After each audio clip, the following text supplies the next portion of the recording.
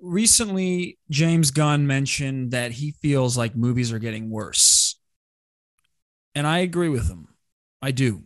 I do. I think it's pretty apparent that movies are getting worse on many levels, right? There's the big budget thing, which is what he's talking about. Um, but then there's also independent film. And I want to dive mainly into independent film, but I'll just briefly touch on the big budget thing. Briefly, because I've never made one of those movies.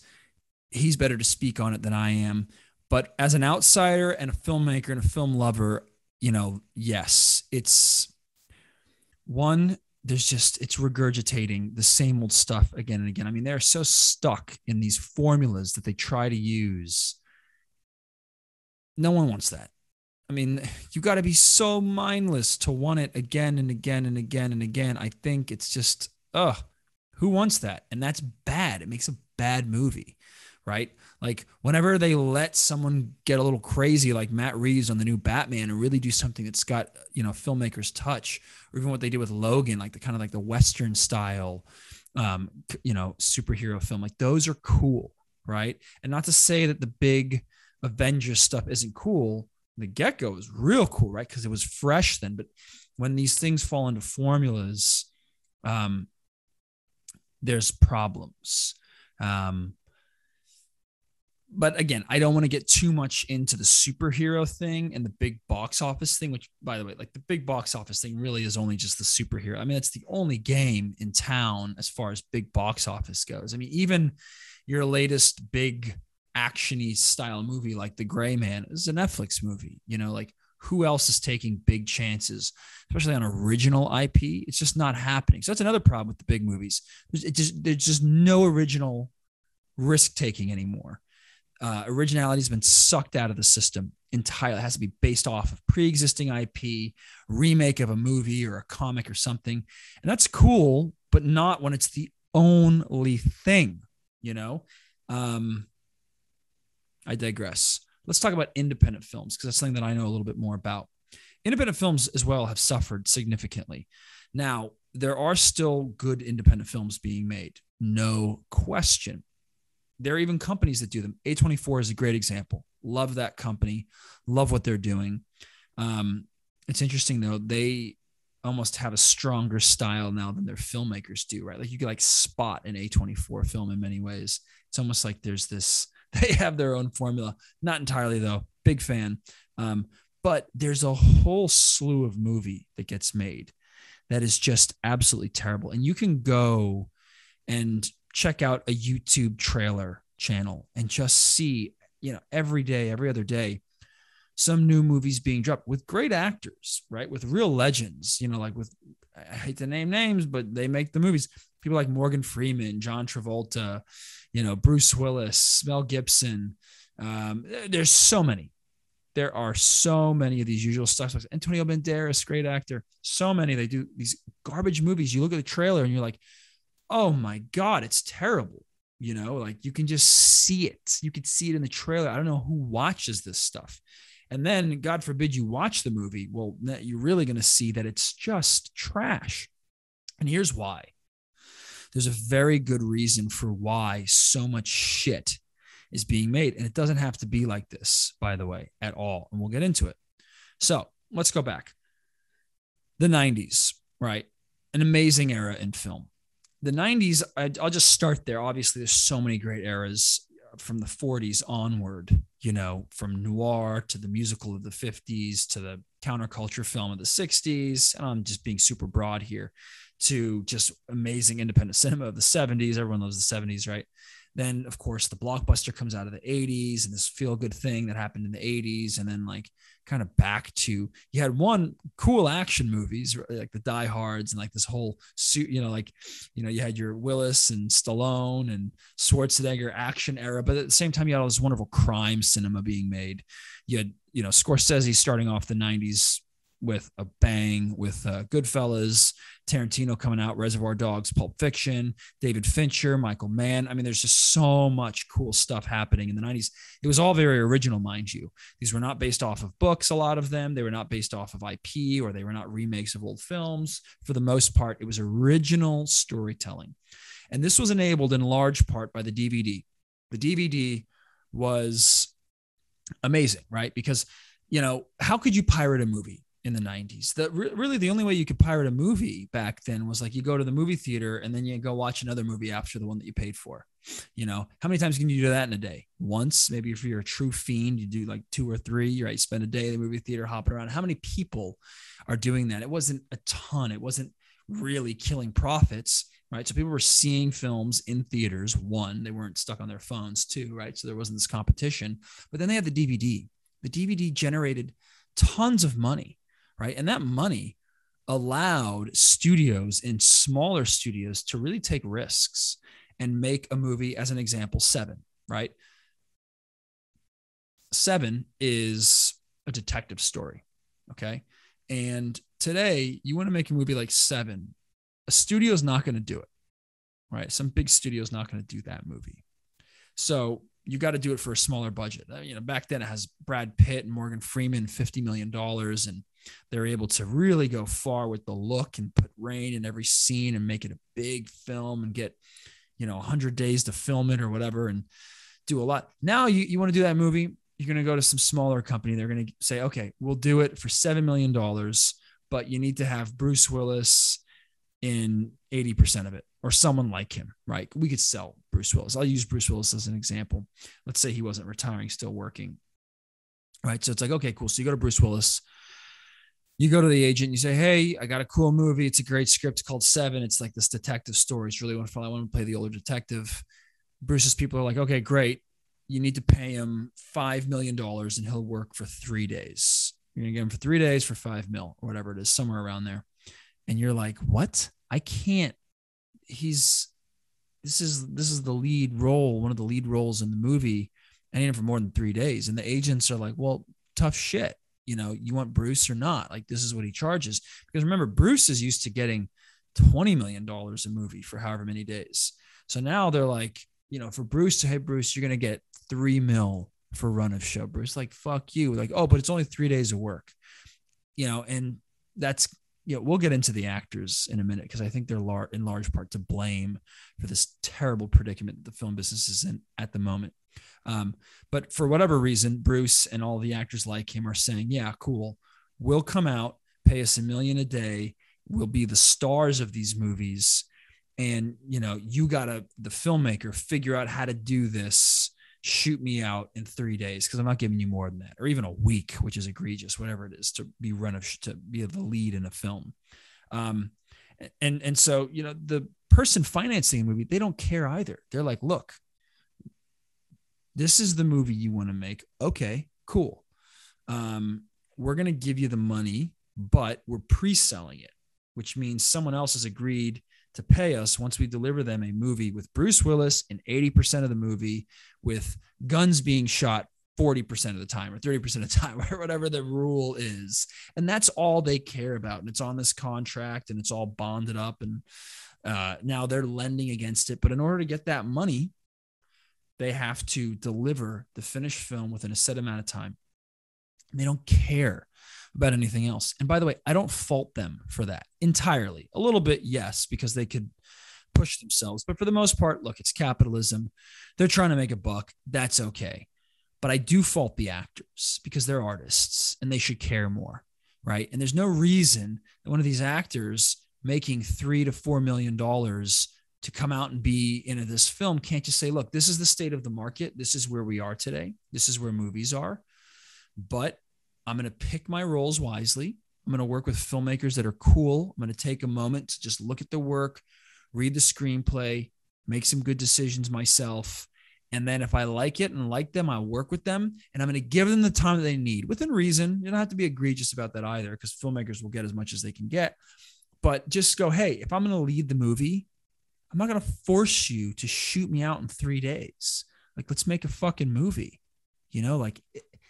Don't you enjoy making movies? Isn't it still fun? I mean, it can be. There's no reason it can't be fun. So long as you're not coming into the movie. It's not fun. It's not fun when a filmmaker has to shoot their movie in 14 days, which is impossible. 10 pages a day, right? You're running like a chicken with your head off, You're not getting cool coverage. You're not taking the time to find the scenes. You're just shooting. This is why a lot of these movies, if you look at them, it's just this camera, this angle here, medium lenses, just that coverage, this cut to here, cut to there, right? There's no play in the cinema. They're not looking overhead and here and catching angles and composing and blocking shots. They're doing none of it because they don't have the fucking time. They got to shoot Bruce in 3 days, So it's like they're getting in there like, all right, Bruce, this is where you're on the phone with the hostage and you're telling him to keep calm, but you got the gun on the bad guy, whatever shit. And these movies suck and there's no reason for it. And actors, I blame the fucking actors. They should care more, because if they cared more and if they made good films, good crime films, good thrillers, good action movies, people would come back to the movies. People would watch them. That's the way it goes. We've seen that with A24. Build it and they will come, right? There's no reason more of these producers making these films can't just push themselves a little bit, but they're too short-sighted. Everyone's a little too short-sighted at the moment. And it's sad. I don't know why that happened. I get it. The salaries shrank, right? That did happen. Things got compressed, mainly because pirating has definitely eaten into the business, no question. And then coming out of the pirating era and the loss of the DVD and that whole revenue stream, right? The home entertainment market is not what it used to be. You have these streaming services that were born in the wake of that and said, hey, here's what we're going to do. We're going to charge you the cost of what you would pay for just one movie. We're going to charge you that once a month. So like you're watching one movie a month, but you get to watch all of our movies whenever you want. And we'll always make new ones for you. Don't worry. Right. And so they do that. And then they start getting subscribers on. People are paying them, but yet they still have to spend more than what they're making from their subscribers. So what do? Well, they raise money from investors, from VC, and they say, we're a tech company. This is what we're doing. This is going to grow. And then eventually we'll be able to monetize it in really wonderful ways and beat the market and create a moat. You guys like moats, right?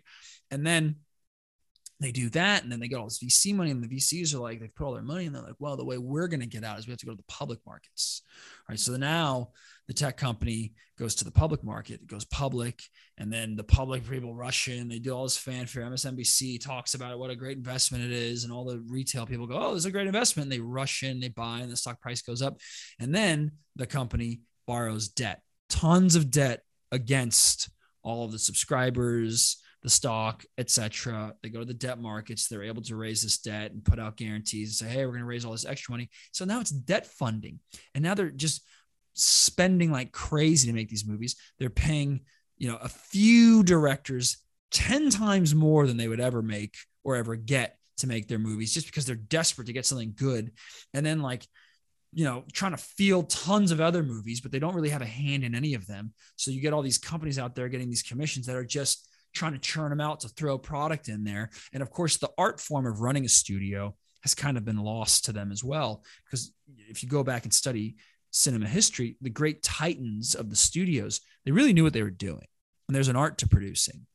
There's an art to managing a studio, managing creative people, fostering a good script, knowing when to take the right chances, knowing when not to take the right chances, bringing in good talent and encouraging them and giving them multiple shots and building careers, right? And that's what led to some of the great producers throughout history who have just tons of, not only just hits for the time under their belt, but classic movies.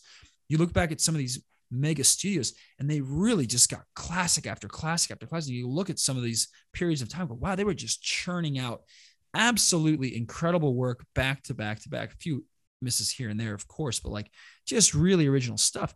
That is an art to produce at that level. That's why the producer gets the Academy Award traditionally. Okay. That's the person who is supposed to get the Academy Award for Best Picture. They have Best Director, Best Screenplay, Best Actor, Best Sound, Best everything. There's no Best Producer. There's Best Picture, and it goes to the producer because originally it was one producer who would take a film all the way, and they usually had a deal at a studio with a studio head. And they would trust these producers to really, this art form is very much so dying.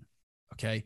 Now you look at a movie, there's 80 producers because they're just kind of getting money in together or getting you Bruce for 3 days, right? Um, it's a whole other conversation of what's happened to the producer, why it's died out, et cetera, et cetera. But nonetheless, these tech companies have come in, they've debt financed the hell out of their product, and or they're subsidizing it with their Prime membership or with their iPhone, right? And all of this capital, they're just push it into the market. And they do very much so like what Uber did to the taxi business, right? It's like, hey, we're going to subsidize your Uber rides for a long time with our VC money, and then our, from private markets, and then from public markets, and then from debt markets. And then we're going to kill taxis. We're going to push out the little guy. We'll get all the legislation we need. We'll get eyes and ears, hearts and minds. We'll get on your phone. We'll get it sticky. We'll get you used to this. And then we'll slowly raise prices, and we'll slowly become profitable over this longer period of time. But in the meanwhile, the stock price is going to go up. We can borrow against it and do all kinds of crazy things and spend. Let's not worry about it right now. Well, it's been the same model with film. And what does that do to a market, right? Well, it does the same thing. The little mom and pop taxi driver, they get run out. They cannot compete, right? Prices become inflated. It becomes artificial. It becomes an artificial market. Suddenly crews and certain people are getting expected to pay different expectations, and that goes up. And then it becomes harder for smaller films to even find these crews. And then the unions start coming in, establishing a whole new set of rules and just raising the bar there and making it even harder for little mom and pop, right? So they flood a marketplace and distort it. It really does distort a marketplace when you're just debt financed to that degree. Now, of course, we're seeing issues with the model, the subscription model. It's probably working out just fine for Apple and Amazon because they have a revenue generator in a different direction, right? Like that's just an extra piece of their bundle. But with Netflix, we've seen their stock price drop significantly, and now they're adding ads, and now they're also cracking down on people sharing their stuff. And that's going to continue because they have to find ways to become more profitable. This will also affect their movies. It'll be very interesting to see what their movie making becomes like under these constraints. I mean, look, they already have a hard time. I'm not putting them down by any means. I like a lot of the movies that they make, but I do think for the amount of money that they spend and the amount of films that they make, a lot of them, I mean, come on, you just look through most of Netflix's stuff and you're like, most of it just, they make a banger once in a while, right? But I mean, if you're throwing spaghetti against every fucking wall in your house, one thing better stick once in a while, and I don't know that that's a model for longevity, but we will see. So nonetheless, actors, legends, those who get movies financed, if you're going to do something, don't force your filmmaker into an egregious situation that is you're failing before you even start. Don't even do it. Why do it? You're not helping the movies. You're not helping the business, the industry. You're not helping culture. You're helping yourself at that point. And didn't you get into this to make great films?